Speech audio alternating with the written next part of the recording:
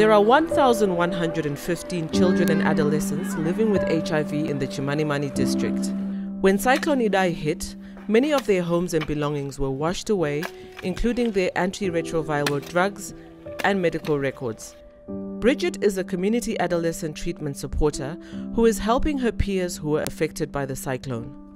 Pakauya mvura inini hangu handina kuafektika but shamwari yangu akaafektika imba yakadonha saka ndanda kutomusirisirwa nenyaya yemedication yake.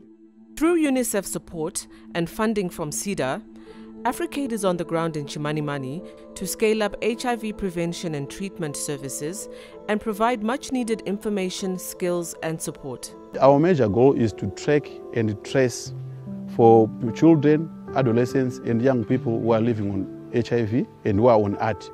We will be returning them to medical care as well as screening them for both physical and mental ailments, and then we intervene accordingly.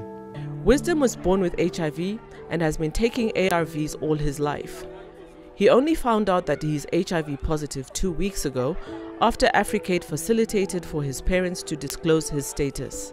This is a common problem in Chimanimani.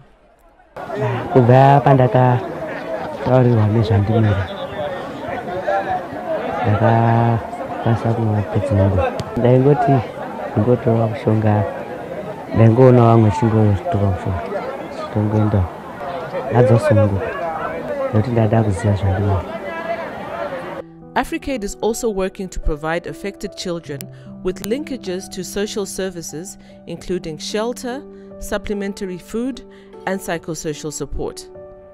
Africaid is also capacitating the Community Adolescent Treatment Supporters to help their peers in maintaining the continuum of care.